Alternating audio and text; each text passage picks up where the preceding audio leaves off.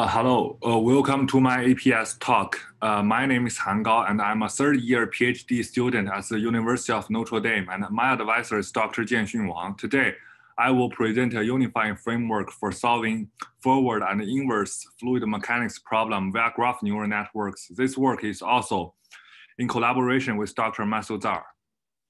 As we know, CFD simulation has become an essential tool for us to explore flow physics and make predictions.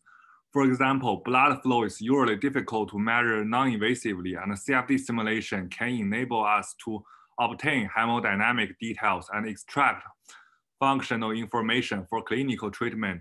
As long as the proper boundary condition is set up, we can obtain the numerical result by running the CFD model in a forward manner. The whole procedure is well defined, and this procedure is usually known as a forward problem.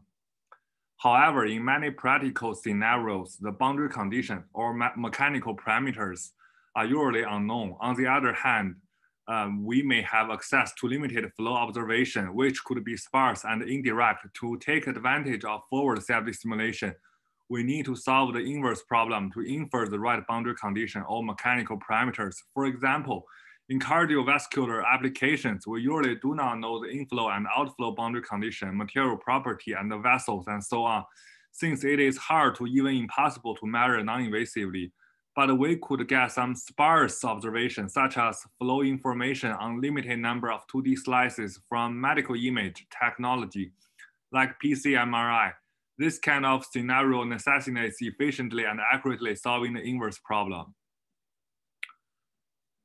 Currently, there are two main types of approaches of solving inverse problem. The first is a gradient-based method, such as the adjoint method. In this approach, the governing equation is associated with the adjoint equation, which needs to be solved right after solving the original PDE to obtain the gradient information for updating the parameters to be inferred.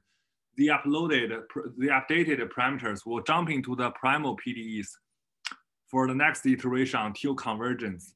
The drawback of the gradient-based method is highly code intrusive. It is not the case for every solver that is equipped with corresponding adjoint solver. Another approach is the sample-based method that formulated from a Bayesian perspective, which uses many samples to approximate the posterior distribution of the unknown parameter.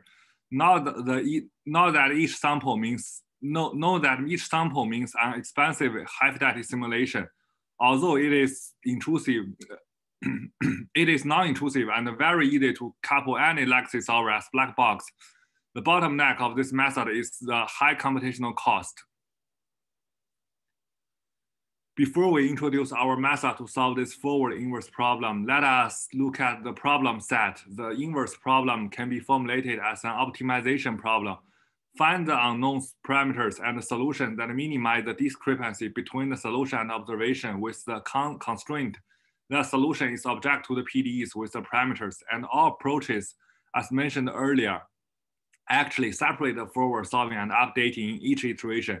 And we aim to find the solution and the parameters simultaneously without iterative solving PDEs. Here, we propose a novel framework that solves the forward inverse problem in a unified manner based on a deep graph neural network with finite element discretization. Firstly, we represent the solution field with basis function and neural network nodal coefficients. Then we calculate the local residual of the weak form for each element and finally assemble them as the global residual. We store the evaluation of the basis functions as tensors in GPU and operate the flux and source function of PDEs in GPU.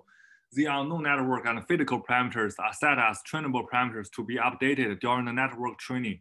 We use stochastic gradient descent to conduct optimization and minimize the residual by updating the unknown solutions and parameters. In this way, as you can see, the solution and unknown parameters are solved simultaneously and they only need to be solved once.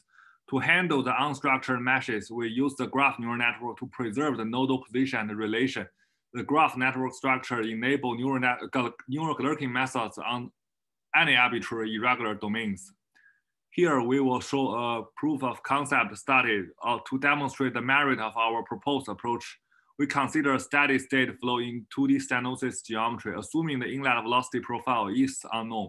However, we have access to some velocity observation on very sparse locations, as known as the dots in this figure. Our goal is to recover the full field velocity and pressure solution, as well as infer the unknown velocity inlet profile.